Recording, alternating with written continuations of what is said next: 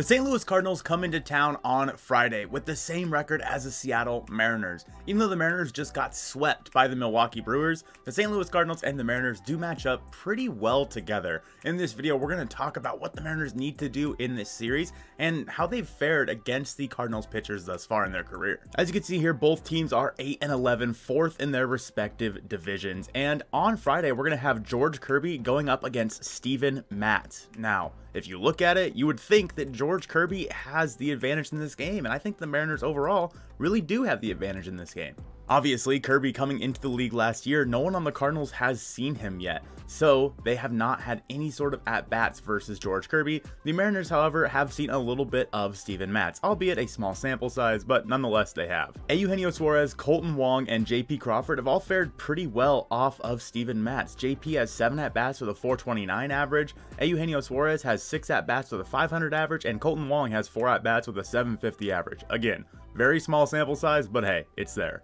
Steven Matz is a pitcher that does give up quite a few walks. So far in 2023, he's walked 8 batters in just 16 2/3 innings. Obviously, we know George Kirby is the king of not walking anybody. So the Mariners really need to give long at-bats to themselves against Steven Matz, and maybe they'll be able to take a free base once in a while. Matz is also susceptible to the long ball. He has a 1.62 home run per 9 rating, and as we know with the Mariners, we just saw them break out the home run trident, and who better to have had it first than Julio Rodriguez. And now you can get the home run trident on a shirt. Breaking T has put the Julio Rodriguez See Us Rise with the home run trident on a shirt. This shirt is so freaking cool. Make sure you use the link down below to get this shirt. You'll be helping support us, and honestly, I might have to snag like 5 of these. Matz is a left-hand pitcher, so I assume that we're going to see a pretty similar lineup than we have to all lefties. I would assume Jose Caballero is going to get the start either at shortstop or second base in this game. We'll probably also see Tom Murphy somewhere in the lineup, whether that be at DH or catching. Obviously, Tom's been off to a really rough start. Who knows how AJ Pollock is feeling? We heard that he has been a little sick. Whoever said it in the comments, thanks for letting us know.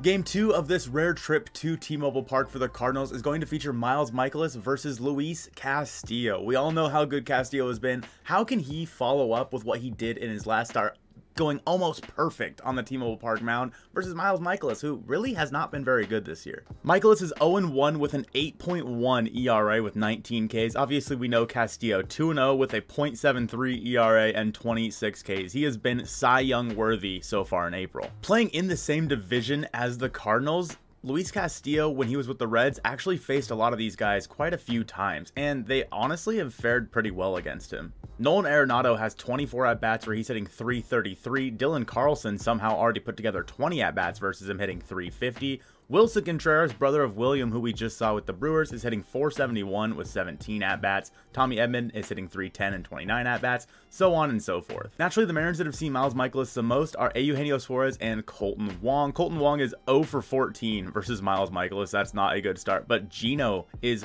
hitting .545 with 11 at-bats, 2 of which were home runs against Miles Mikolas, so look for Gino in this game to have a pretty good showing. Mikolas is also susceptible to the long ball with, in 2023, a 1.8 home runs per 9 rating here. So if the Mariners are looking to break out the home run trident, the first 2 games are definitely the best places to do so. The third game might be a tough one for the Seattle Mariners. Game 3 on Sunday is going to feature Chris Flexen for the Mariners against Jack Flaherty for the Cardinals, who has been really good so far this year. Young pitcher in Jack Flaherty, but he is, when he's on, one of the best pitchers in baseball. Flaherty has a 2.95 ERA with 17 Ks. Obviously, Flex is 0-3 with a 7.79 ERA with just 11 Ks. This is really looking like a good game for the Cardinals to get back.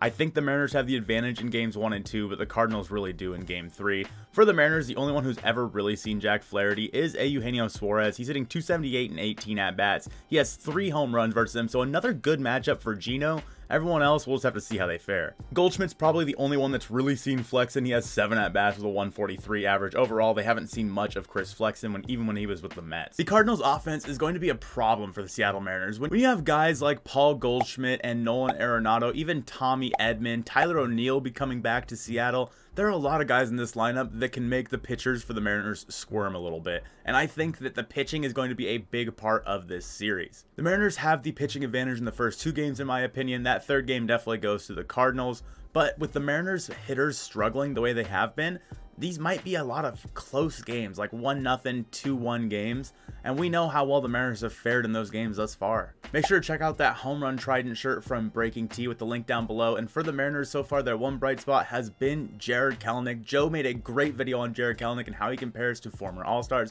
Go ahead and check that one out now. I appreciate you guys watching this one, and go Mariners.